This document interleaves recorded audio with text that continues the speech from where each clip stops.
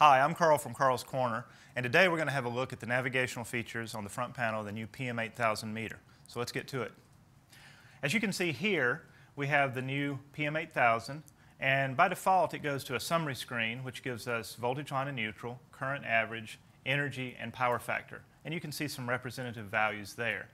The only option you have at this point from this screen, because you see that we have some selections under here, and all are grayed out except this one over here. If we press that, that's going to give us our min, max, and then our value, our current value. Min, of course, is the yellow, the max is in red, and then your current value is in the middle in the green. Okay? And then we can scroll down and look at current average, and then that's that, and then you can revert back to the main summary. But the main thing we want to talk about with the front panel here, the key to all the navigation is this new home button. So there's only one button down in the lower portion of the meter, and it's the home key. So the home key will always get you home. So if we press that, that's going to give us some options for other things that we can view from the front panel of our meter. And we'll go through just briefly here. You have summary, alarms, basic readings, power, energy, events, and then using the down arrow key here, oops, it has a timeout that takes you back to the main screen pretty quickly. If I start scrolling through here, down to energy, events, power quality, I/O, nameplate information, custom screens, and finally the setup menu, but we're going to cover the setup menu in part 2 of this video. So scrolling back up to the top, summary, we've already seen that. If we go down, I'm going to skip over the alarms for the moment and go down to basic readings and have a look at that. Okay, so now you see that we're on basic readings, and then we have some selections here. If I click the checkbox here, it'll expand that, and then you can select voltage, current, or frequency.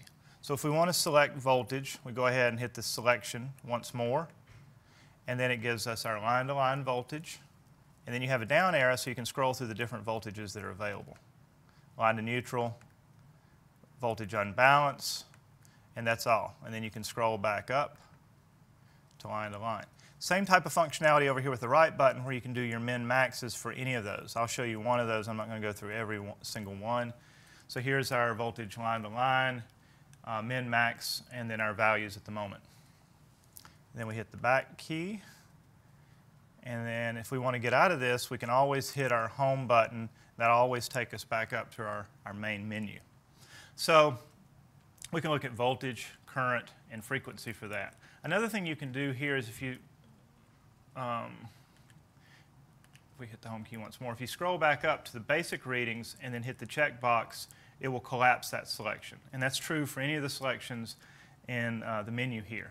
If we go to power, click the checkbox, it expands out to your choices, and then you can select those. So if we want to look at demand or power factor, say we want to look at power factor, we scroll down to that one, click the check, and it'll give you those values. And then you can have mins and maxes as well if you wish. If you want to get out of this, always go to the home button.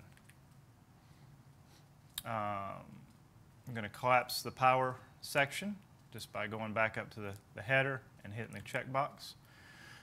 Let's go up and have a look at alarms, which I skipped over at first. If I click on alarms, you have active alarms, historical alarms. Okay, so if we click on active alarms, I don't have any current alarms, no active alarms currently. But if you did, they'd show up in here, and when you want to acknowledge an alarm, you have to hold down the two middle buttons. So you see a red line drawn across here, and it says acknowledge all, and you have to hold that down. There's no current alarms. So if home button takes me back one, I can go down and look at historic alarms. If I check that, then you can see some alarms that I had in here with the relative importance. The blue is a lower importance. The red is more critical. And that was a current sag on phase 3. Now the other thing that you see over here on the right-hand side where it has the green check boxes, you can see that that means that those have already been acknowledged. And then we can scroll through each one of these, and then if we want more information, it'll give us, we click on the checkbox, and it'll give us the alarm, that it was high priority, what the date of the event was, the duration, when it was acknowledged, and so forth. Okay. Back to the main menu here. So I'll go up, collapse that menu, and then I can go through the rest of these in a similar fashion. We do have power and energy readings, so we'll take a quick look at those. Power, you get a power summary. So this gives our kW total, kVAR total, kVA total. Down arrow, get our power for phase A, kW, kVAR, kVA. And so you go through the individual phases here, A, B, C, and that's the choices for there. Back up. I can also do the min-max thing here. It'll give me the min-maxes. Always hit the home button and go back up and collapse this. And then I can look at energy. Here again, very similar.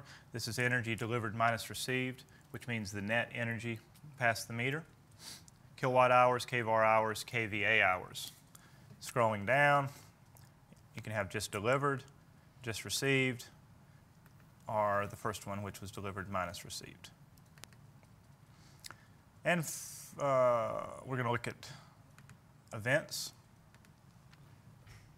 So here again, we have some events. Now, one of the things, you'll see some redundancy here between the alarms and the events, because all alarms are events, not all events are alarms. So that'll give you, like, you can have other things like front panel changes or setup changes that have been made will show up in the event log as well. You can scroll through those. You can click the green I for more information, for the date and time, and so forth. Then we have power quality. This is a really useful feature of this meter. We go in there, you see that we can look at our harmonics and our phasors. First, we'll go down and look at the phasors. If we click on that, you'll see that this is one of the few meters I've seen that not only does it have a color display, but it gives you a nice three-phase Phasor diagram, so you can troubleshoot and make sure the meter's installed correctly, check and see if you've got any CTs or PTs reversed. It's a very handy feature when you're installing this meter to have that right on the front panel. Escaping out of that, going up and having a look at harmonics. So as we're looking at the harmonics here, one of the things you can do with this meter, let me go back there, you can select harmonics, but then you also have this plus sign over here on the side. If you hit that, it will give you the ability to pick your voltage harmonics for the phases. And if you select one of those, it'll actually give you a spectrum diagram of all the harmonic components for that particular phase, which is another thing that's pretty unique to this meter. Haven't seen this type of feature on many other meters.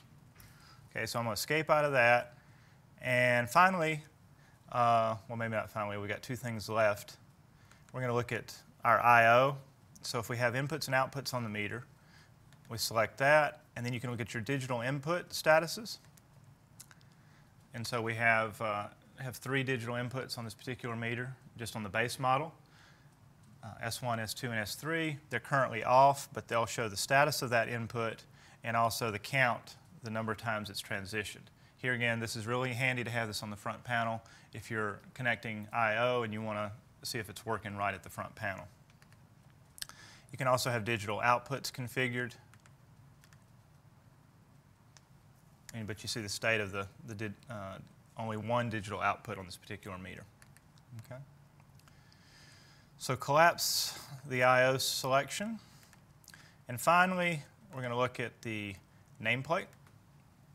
And this will give you the model number, the serial number, and the firmware version for this particular meter.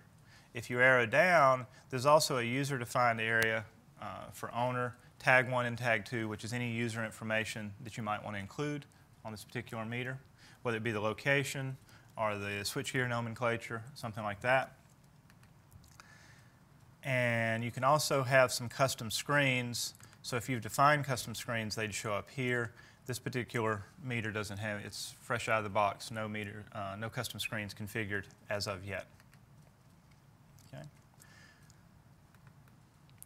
So that takes us through the basic navigation of the front panel and how to look at all the different values on our particular meter. Stay tuned for part 2, where we're going to have a look at how to do basic setup for this meter, the PM8000. Thanks. Be safe.